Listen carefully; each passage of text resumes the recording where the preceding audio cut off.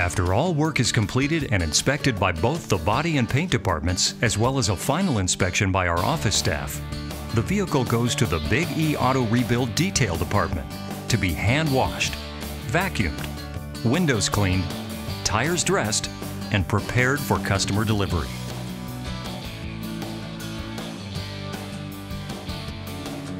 This is the vehicle that had side structural weld repairs.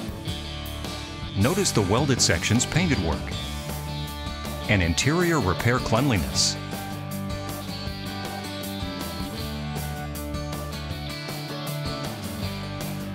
No one owning the vehicle or trading it in will ever detect that it was in an accident or repair.